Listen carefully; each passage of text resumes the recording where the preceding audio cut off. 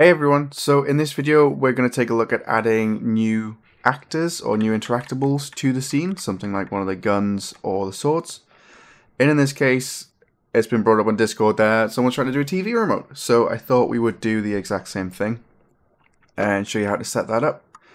I'm just going to do this in the blueprints folder. I'll clean it all up afterwards and then include it in the next update. But the first thing we're going to do is actually import our mesh. So I've got a TV remote mesh. We're going to generate missing collisions, so it creates one for us. And then I'm just going to do import all. We can ignore the smoothing groups and all that.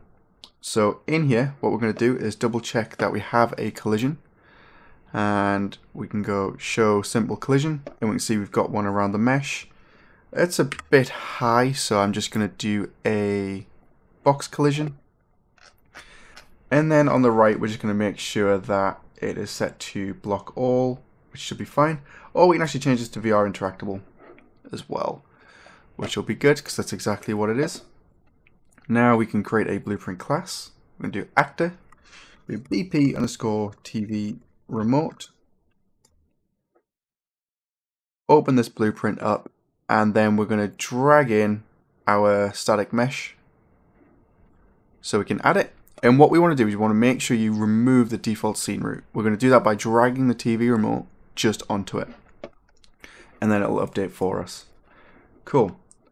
So here we've got collision presets. We're going to change this to VR interactable.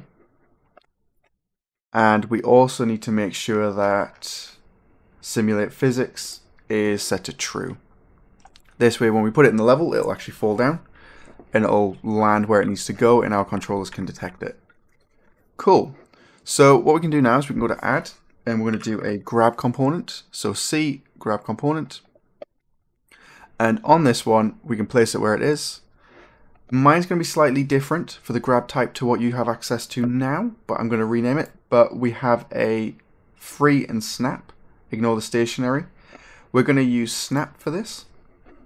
And what that means is this will snap its position to the controller based on the rotation of our grab component. And that means if we picked it up now, it's going to be all off, if that makes sense. If we jump in, I'll show you. Makes it easier. So if we jump in, ignore the sword on the floor because I moved it over.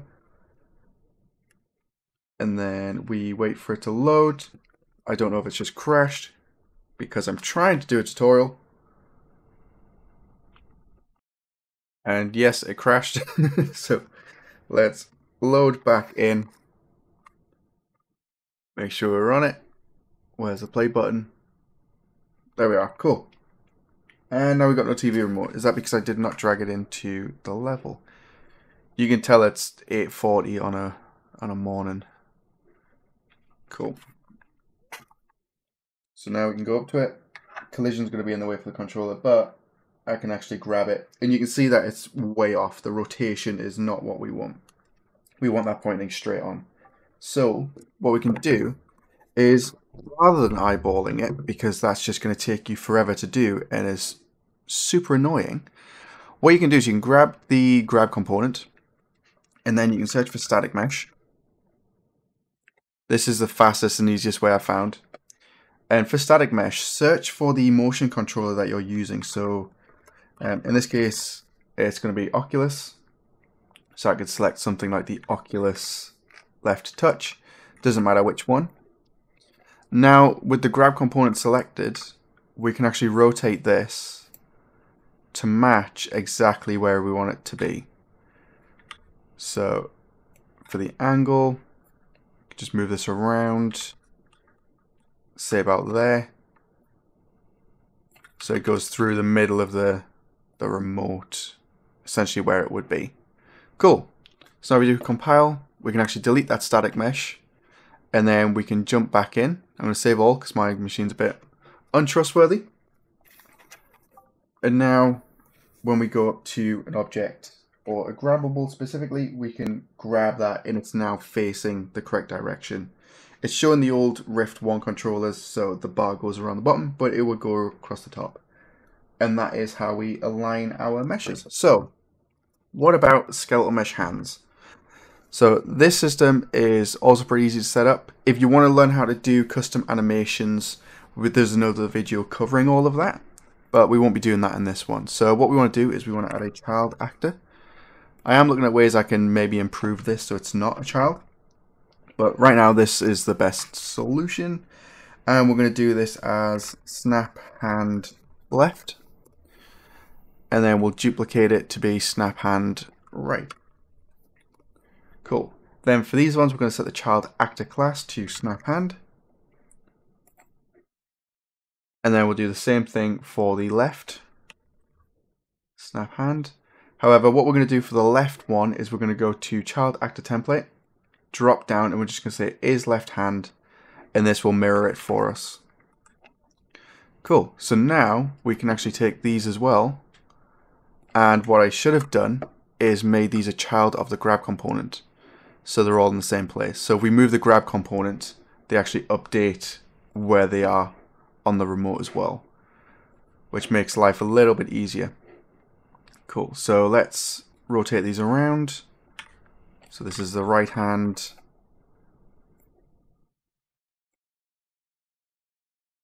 And then these could obviously go wherever you want them to.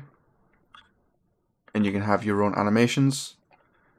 But for now, I'm just going to leave it as they are. So they're pretty rough, just to get an idea. And then, yeah, let's move it back and then move the grab component forward. Oh. There we go.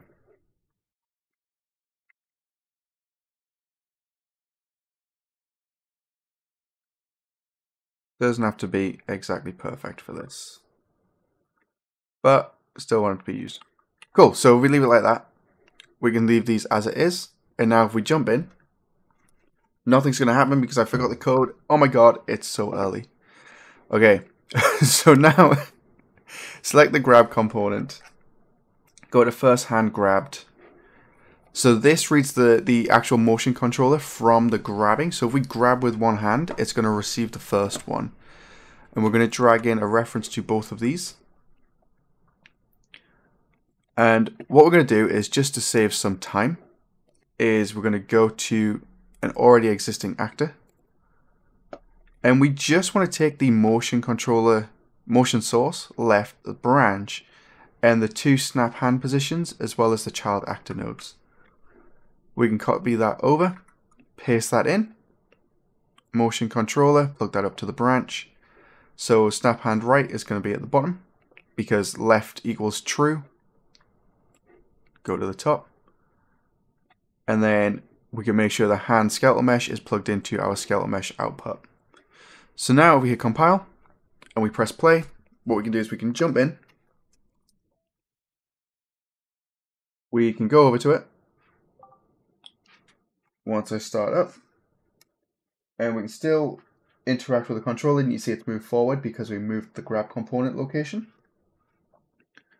And ignore the pointer, that doesn't disappear. I'm debugging that one. But what we can do is we can grab this now, and you can see that the hand is in the position that we set it to with the actual motion controller. And we can only do the one. Cool. So that is it for setting up a new interactable actor and a grabbable. If you were to do the same thing for a stationary object, all you would do is, in the version that you have, set the grab type to none. So see grab type, set this to none. In the new update, it's going to have a stationary grab type, but that's literally it, and then you should be able to you should be good to go. So just to recap, it is make sure your TV remote has a collision. Collision preset can be VR, interactable, or left default. In the TV remote, you want to make sure, in the blueprint for the TV remote, you want to make sure that the static mesh or skeletal mesh is the first in the hierarchy, not the scene component. And then make sure grab component is a child of the TV remote. And then snap hands are childs of those as well. TV remote also needs simulate physics or the static mesh. Simulate physics. and then make sure the collision preset is set to VR interactable, and that should be it. You should be good to go. Yeah, I'm going to look into doing more complicated grabbing systems, so you can grab actors in different places, and see if I can use the snap hands blueprints to control that element, which I think would be a really good use for both sides, to keep both versions in there. But until then, hopefully this will be okay. If you want to check out more information on the actual template and see what's in it, make sure to check out Epic Games. You can search for the GDXR VR template and maybe have a look at downloading it. And if not, maybe the Patreon, which we've got a version there, which could be handy.